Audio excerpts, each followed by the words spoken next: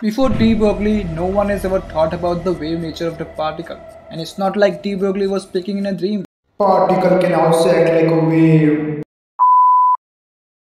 So the point is that there must be something that have influenced him to make a hypothesis about the wave nature of the particle. But before that,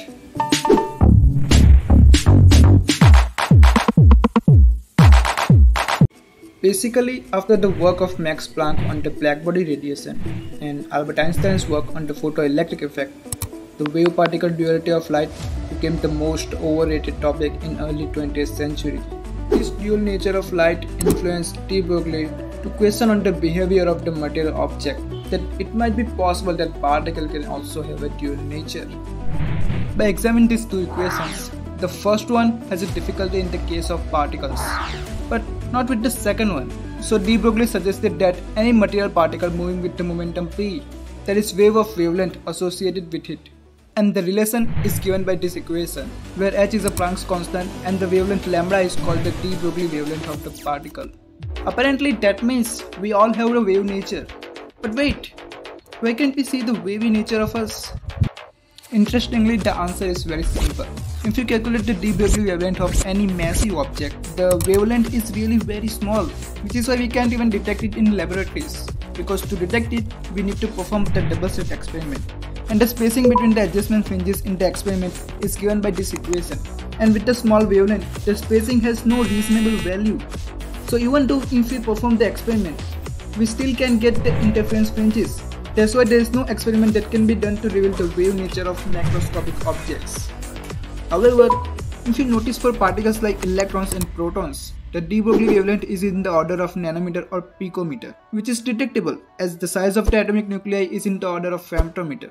That means we can perform the double slit experiment on these particles to prove the de Broglie correct.